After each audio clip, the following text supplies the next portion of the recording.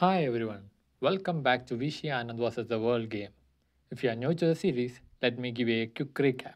On the day 1, Vishy Anand starting with the white pieces goes for 1 c4, the English opening. World replies with e5, King's English variation, knight to c3, reverse Sicilian variation, knight to f6, 2 knights variation, and knight to f3, knight to c6, 4 knights variation, g3, kingside fianchetto line, bishop to b4, bishop to g2, and world goes for castling.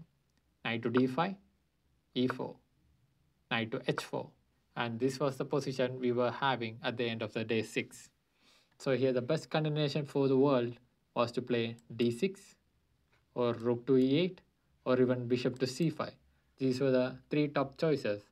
And the move world decided to continue was pushing the d pawn to d6. The top choice for Vishy Anand to play is capturing this bishop, knight takes on b4, or even to play b3. These are the two continuation to continue this game in a balanced position. But the move Vishy Anand chose to play was to take the king to the castle, and this is a slight inaccuracy because after this move, world is having a small advantage of minus zero point 0.5. Now here, the best continuation for world obviously is to play g5. In order to retain the advantage of minus zero point 0.5, this is the only move world can play because once world plays g5, then if you look at this knight is running out of squares. This square is taken, this square is controlled by the bishop, this square is guarded by 2 pawns.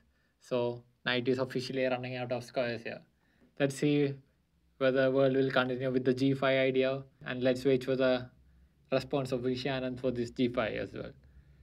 I will see you in the next day with more updates. Bye.